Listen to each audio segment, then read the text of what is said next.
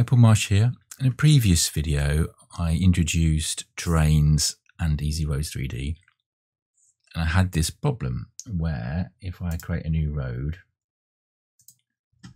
shift click, shift click, shift click, and the road is set to deform. So let's have a look at this option. So terrain deformation.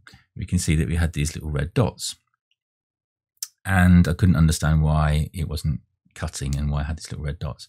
Well, thanks for Adam Bradley for pointing this out. But the problem is that here in my demo, I've done something a little bit silly. This is the terrain is at 0, and you never really have a terrain at 0. That's basically water.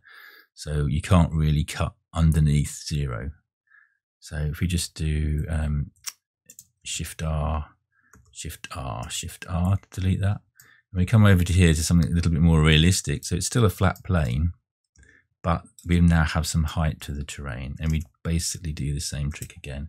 So we come in here and we do add object, shift click, shift click, shift click, and we look at the terrain deformation, which is on, and now you can see that we don't have the red dots, so we are cutting in and going up.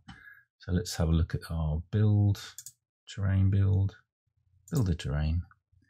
And as you can see here, the road is actually cutting in here and then building up here. So thanks again to Adam for pointing that out. And that's why with the road in deformation, it does actually cut into and build up.